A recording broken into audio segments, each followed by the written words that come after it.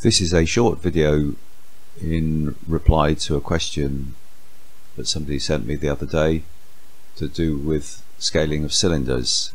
As you can see in this Autodesk video, that the cylinders are being scaled in various directions using non-proportional scaling.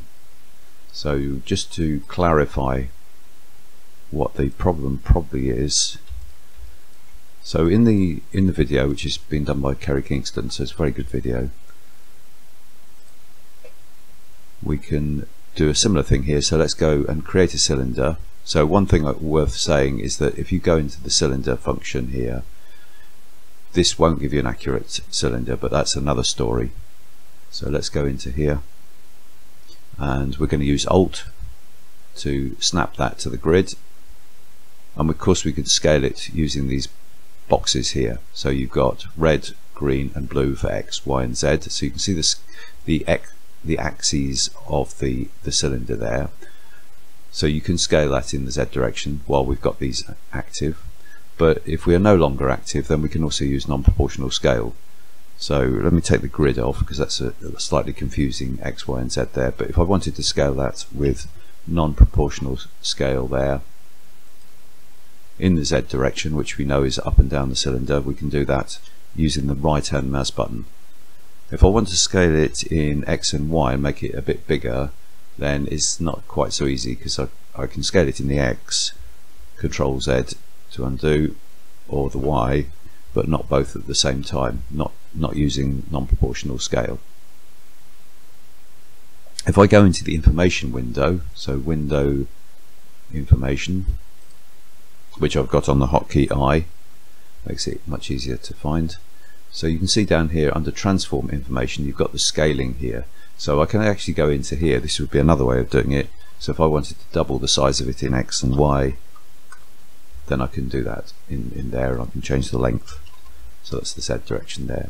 I can also do, if I go up into the prompt up here, if I go into non-proportional scale and I go into this prompt, and if I wanted specific sizes like 150, 150, 300, I can also put it in there. So I can say 150 space 150 space and then 300, and then that'll scale that, and you can see it's reflected in the information window.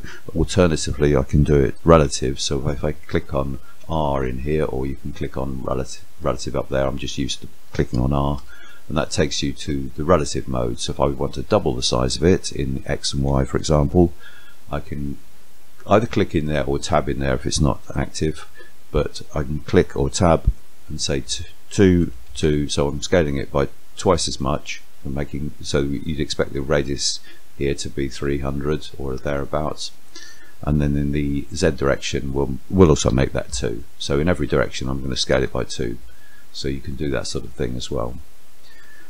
Now I suspect that the problem that people have had is that they've not created the cylinder in that perspective or isometric view, and so when you do it in this view, the axes are correct, they're Z along and X and Y in either direction. Now you can't see that unless you go into transform, and if you look under this thing called local axes and say set local axes, set that to interactive and then press go, you can see these are the local axes system here.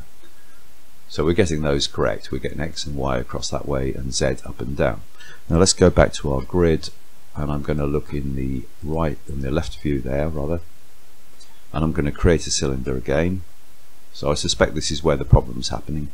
If I go and pick cylinder again, use Alt to snap it to there, and then I'm going to scale it. So I'm picking one of the boxes, scaling it around using the center box just to scale it in all directions, just so we can see it a bit clearer. Now you notice that it's got red, green and blue here, so in other words X, Y and Z, so we've got Y along the cylinder. Now when I come out of that, if I say pick nothing, and I'm no longer picking that, we won't be able to use those boxes, but at the moment I can use those boxes and scale it. But if I've gone pick nothing, so now I don't know which axes this is going in. If I try and scale it like I did this one, so if I pick both of them at the same time, for example, and do non-proportional scale, this will scale correctly if I want to make it longer using the right hand mouse button, but the other one doesn't. It doesn't do what you'd expect it to do, and the reason is because the axes of this are different to the axes of this. Let's go into transform, back into local axes, on interactive there, press go, and you can see the axes are as it showed on the symbol before. We've got X going that way, but we've got Y along the cylinder, not Z. So if you want to do non-proportional scale on there, you've got to scale it that way, which of course isn't great if you've got multiple cylinders to do and they've all been defined differently. So that's the reason. The other thing I did mention is the accuracy of this, and you're better off, the accuracy of this won't be great. So if we look at the comb display there, the and min max, you can see those values are quite different, and so cylinder isn't the best way of creating a cylinder, ironically, but that's another video.